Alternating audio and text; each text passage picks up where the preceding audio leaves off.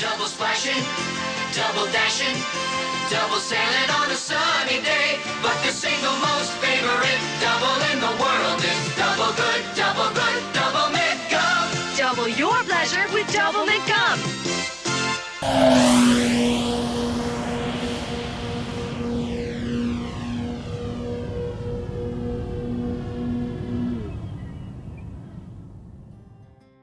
Welcome back to 3D Aero Ventures. Thanks for tuning in.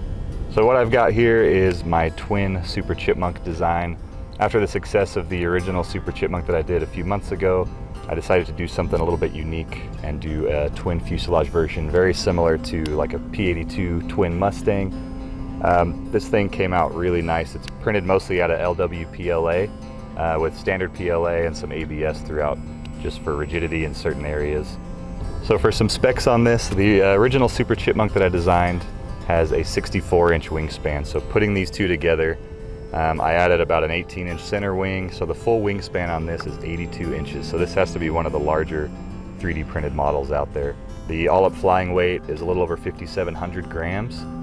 But if you can tell, in such a large center wing, we've got tons of wing area. This thing actually floats pretty nice. It has some really gentle slow flight characteristics, so landings with this thing are a breeze.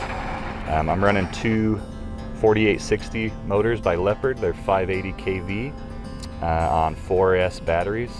So this pulls well over 6,000 grams of thrust. So I'm getting a little bit over a 1-to-1 thrust to weight ratio on this. So really plenty of power. Honestly, one of the most gentle flying planes I've ever had. So that's about it for the specs of the aircraft. Thank you guys so much for watching. Let's get to the design, build, and flight video for this twin Super Chipmunk. Before we get to today's video, I'd like to tell you a little bit about our sponsor, SOLIDWORKS, and a really exciting new product they're offering. This year, SOLIDWORKS announced they're making their design software available to makers and hobbyists for personal projects for only $99 per year. At that price, 3D Experience SOLIDWORKS for makers includes the latest version of SOLIDWORKS Professional, which is the locally installed software that I use for all of my designs, as well as their web-based software 3D Creator and 3D Sculptor. What's even better is, for my viewers, SOLIDWORKS is providing a limited time 20% discount offer.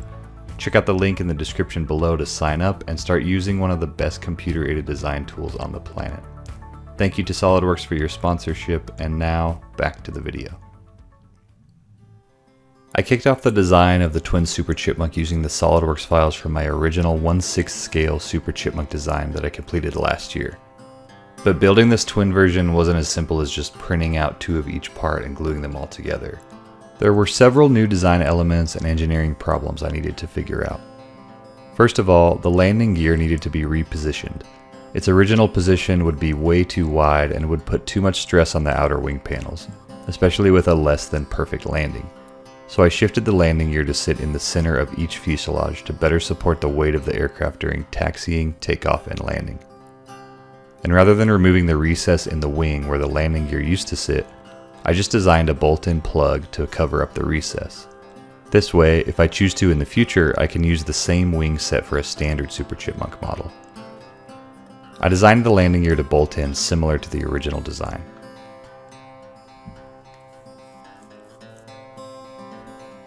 With the landing gear done, I could then start spacing out the two fuselages and designing the center wing and center horizontal stabilizer. I decided to space the two fuselages about 18 inches apart. This would provide plenty of clearance for the two 14-inch propellers and give me a nice large center wing area. The center wing needed to be designed completely new, but most of the center horizontal stabilizer and elevator parts could just be copied over, with the exception of the very center pieces. Because the cross-section of the center wing is so wide, the trailing edge needed to be printed as a separate part in order to fit on my printer's print bed.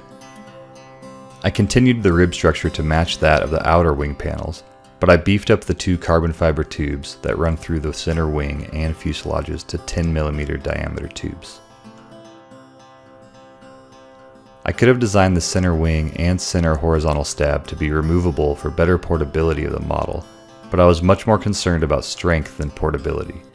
So I redesigned the wing root connection at the center wing and permanently glued the center wing and horizontal stabilizer in place using a 30-minute cure time epoxy. This, paired with the carbon fiber tubes that run through the wings and tail surfaces, made for a very strong model. The final major design change I made was to the thrust angle of the motors. Most single-engine RC aircraft have a few degrees of right thrust built into the motor mount in order to combat a few aerodynamic phenomena known as P-factor and the spiraling slipstream caused by the rotating propeller. The P-factor effect is most notable at high angles of attack, like during takeoff. The downward sweeping blade of the propeller is at a much higher angle of attack than the upward sweeping blade, and with a higher angle of attack, the downward sweeping blade creates much more lift, or thrust, than the upward sweeping blade, making the airplane want to yaw to the left. Also during takeoff, the air accelerated behind the prop, known as the slipstream, follows a corkscrew pattern. As it wraps itself around the fuselage, it hits the left side of the aircraft's tail, creating a yawing motion and making the aircraft turn left. So a little bit of right thrust helps combat these effects. However, I've designed this twin Chipmunk to use counter-rotating propellers, with each motor spinning the propeller in a different direction. When viewed from the rear of the aircraft or the cockpit, the left propeller rotates clockwise and the right propeller rotates counterclockwise. This setup pretty much negates the P-factor and spiraling slipstream phenomena, so as long as my thrust angles on the two motors are equal and opposite, I should have a nice flying aircraft. After some extra research, I settled on giving each motor a few degrees of outward thrust. With the CAD design complete, I proceeded to 3D print a ton of parts. Most of the components were printed using ColorFab's LW-PLA for some major weight savings, but certain parts like the wing root connections and the gray fuselage tray parts shown in this image were printed out of standard PLA for added rigidity. As mentioned earlier, I was way more concerned with strength than portability with this design. So the center wing and horizontal stabilizer were permanently glued to the two fuselages, and I beefed up the carbon fiber tubes. There are 10mm diameter carbon tubes throughout the whole length of the wing, and 6mm diameter carbon fiber tubes throughout the horizontal stabilizer as well as both of the vertical stabilizers. So this thing is really strong. Most parts are glued together with super glue, but the center wing and horizontal stabilizer were glued together with 30-minute epoxy. The canopies are designed with a neat spring-loaded latch for access to the radio and battery compartments. One very unique thing about the twin Chipmunk's radio setup is I'm utilizing two receivers to control the aircraft, with one receiver in each fuselage. This was done for two reasons. First, with 8 servos throughout the aircraft, I wanted each servo to have its own channel in order to eliminate the need for a bunch of Y harnesses and to give some extra programmability for each servo. Second, and more importantly, this setup gives me some redundancy in case of a receiver failure. You'll notice the elevator is split up into a center elevator and 2 outer elevators. Rather than all of the elevator surfaces being controlled by one receiver, I have the center elevator connected to one receiver and the 2 outer elevators connected to the other receiver. The left receiver controls the left rudder, aileron, and motor, and the right receiver controls the right rudder, aileron, and motor. So if one receiver fails, I have some built-in safety that should allow me to limp the aircraft home. With the twin Super Chipmunk assembled, set up, and given its initial paint job, I was ready for the maiden flight.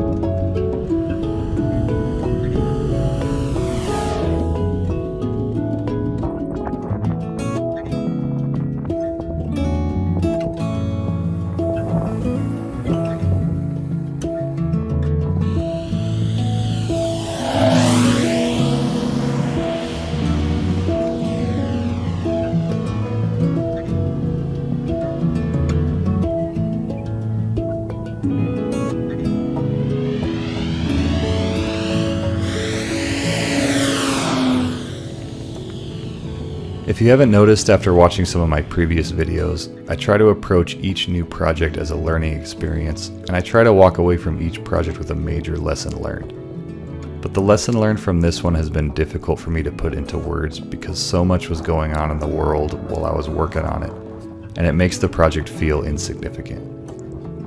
I'm over here building toy airplanes while the world is dealing with a major health crisis, not to mention some other pretty heavy political and economic stuff. That made me feel pretty down until I remembered one of the most significant things I learned as an engineer. Focus on controlling the controllable. There's a ton we can't control in the world, but there is also a ton we can control when it comes to how we conduct ourselves and how we interact with those closest to us. So after clearer thinking, I realized there are a few things this project has taught me. First, we can't do much without the support of our family and friends. That feeling of support is contagious, and it's only natural for us to strive to pay it forward to future generations. And second, we should ask ourselves the question, do my hobbies and passions make me a better person? If the answer is yes, I'd say that is pretty significant. Thanks for watching, and as always, I encourage you to never stop exploring, never stop questioning, and never stop playing.